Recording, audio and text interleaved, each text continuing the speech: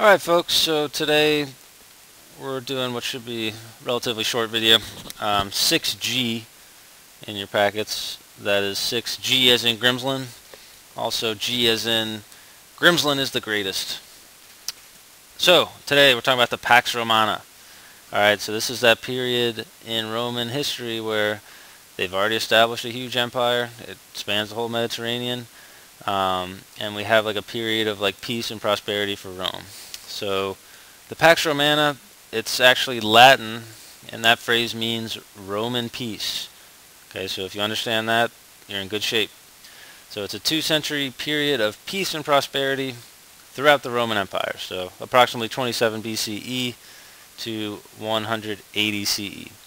So they expanded the empire, they kind of solidified it, they, made laws, they made sure everything was secure.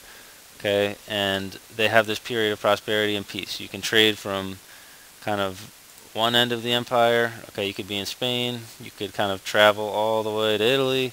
Okay, you could travel into Asia Minor, towards Persia. Okay, you could travel by sea, and you would be like basically, safe, secure, and you could have the opportunity to kind of advance in society.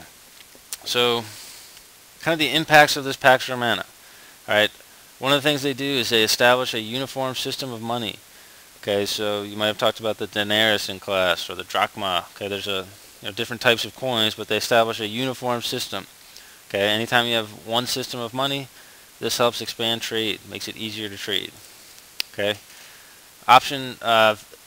impact number 2. Okay, they guaranteed safe travel on the Roman roads. So they kind of built these roads throughout the Roman Empire. Okay. Some were paved, some were more like dirt-style roads, but either way you could travel on them with, horses or carts or just people, and you could be safe and secure, and you could kind of trade goods. So these are kind of some examples of some Roman roads, what they look like today. So it's pretty impressive that these roads, are still standing in places, as many as almost 2,000 years later. So it's pretty cool. And then the last, third economic impact was the prosperity and stability. So stability means kind of, it's stable. Anything that's stable is, it's not fluctuating, so it's not moving back and forth. Everything was going well, and they kind of had a steady period of growth. Okay, so the Pax Romana, you got to think peace and stability. So the social impact of kind of the Roman Empire at its height. Okay, remember when we talk about the Pax Romana, we're saying this is the Roman Empire at its greatest point. Okay, so they returned stability to the social classes. Alright, so remember before, during that fall of the Republic period, we had like rich versus poor. Okay, we had senators versus, tribunal assemblies. We had patricians versus plebeians. Okay, so we have more stability in the social classes now. So there's no more kind of civil wars, no more internal warfare. And then there's an increased emphasis on family. So it would be important for each individual. He would be expected, he and she would be expected to raise a family, kind of do it the right way, and kind of have some family values. Now, political impacts of the Pax Romana. Okay, the Romans created a civil service system. This means that qualified individuals are hired to run the government. So we've seen this in China. We've seen this in Persia. Okay, another word for it is kind of bureaucracy. Okay, so they create a system where if you like pass a test or if you demonstrate skill and value, you're going to be hired to run the government. So it's not just going to be like rich people running things or, church people running things. It's going to be whoever's the most qualified. So that's the key here. You have to be qualified in order to run things. They developed a uniform rule of law. Okay, so the same laws will apply to everyone in all areas of the empire. And this is key. Another aspect of great empires we've seen. We saw Hammurabi's Code. Okay, we're going to look at Justinian's Code after this. We see the Roman 12 Tables. Okay, we see uniform laws. Okay, we saw the Edicts of Ashoka way back in the Mauryan unit. Alright, so anytime you have a rule of law that's the same for everyone, usually a good thing. Now, brief kind of conclusion, okay, to this epic video.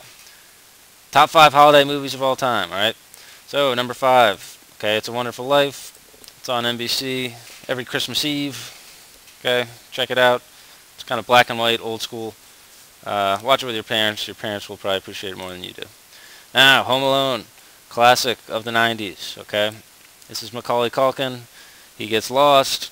He ends up back at his house. Okay, his family forgets him. There's a tarantula involved, robbers, booby traps. Okay, it's awesome. Now, A Christmas Story. Okay, one of the all-time classics. This is Ralphie right here.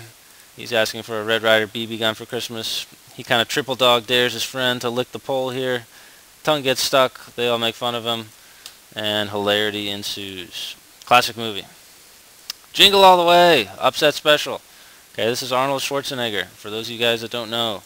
Okay, Arnold, great action hero. Makes a very funny movie. Jingle All the Way. It's one of those movies where it's like so bad it's good. I don't know if you guys have ever seen that, but like it's hilarious how bad it is.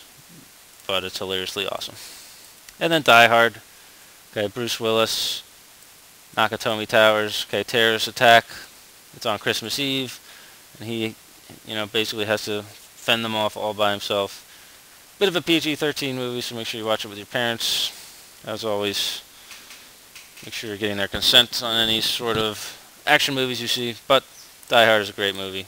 Make sure you check it out this Christmas Eve with your parents so we can discuss it in class. Alright, that's it. That's it for the video. Thank you for watching. And once again, Mr. Nolan has smells for you.